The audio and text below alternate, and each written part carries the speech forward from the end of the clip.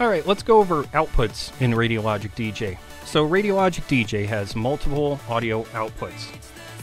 So if we go into Preferences, and we go on the Audio I/O tab, we have an output 1, 2, and 3. And a library track properties and pre-listen, and a line in and a line out. So let me go over the first three outputs first.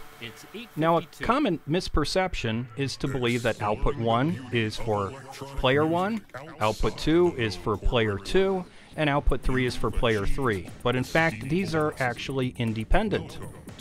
So if you could have it set up that way if you wanted, but here's how you would do it. You'd select output 1 here, output 2 here, which is going to switch the output so we can't hear it. I'm going to switch it back. And then output 3 on player 3.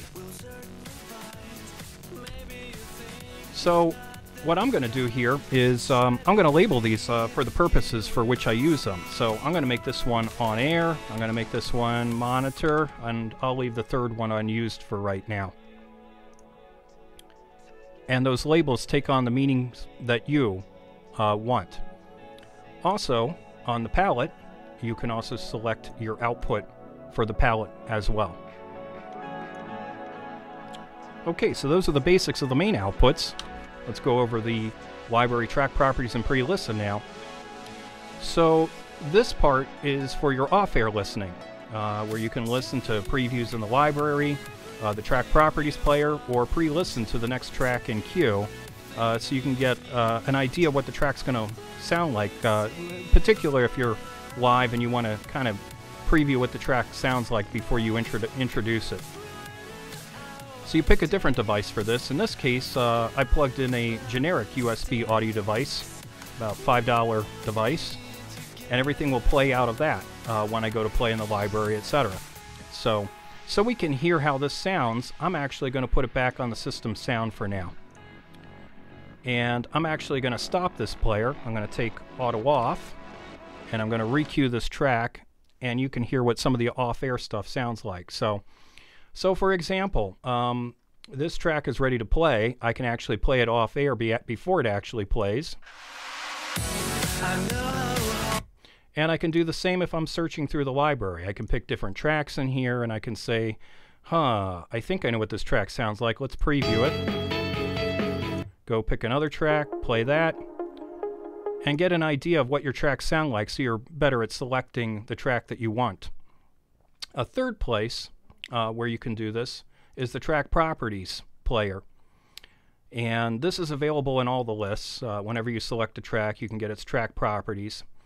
And this is used to set up a bunch of other things about how tracks play, which we'll get into in another video. But for now, just know this is another player where you can work with things off air. And as you go through the track, if you hold down, it'll actually scrub through the audio. So you can use that to scrub through the audio, find the exact point you want, to mark different things that you want to happen with how that track plays. One extra thing, since we're in the audio I/O pane, is the line in and line out. So the line in and line out is just wiring an input to an output. So here I've got it set to the line in, and I'm sending it back out on the line out.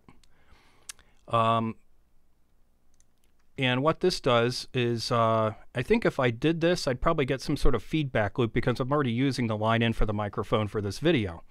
But you would hit the line button here, and this will turn the line in on and off. Now, there are a couple more things about the line in. In the preferences on the general pane, you can actually choose to use a fade for the line in or off. So let's say if you're joining a feed, a satellite feed, or I don't know who uses that anymore, but another computer is continually streaming music, and you just want to pass that through, you could actually use the fade to turn the line in and make a somewhat pleasing transition while you switch from one type of content to another if you want to play through some other kind of content. Besides that, there's also a MIDI surface control for the line in as well, so you can bring it up and down with the MIDI surface. So with that pretty much covers all of the audio output parts on here. So we'll get into more in the next video. Catch you then.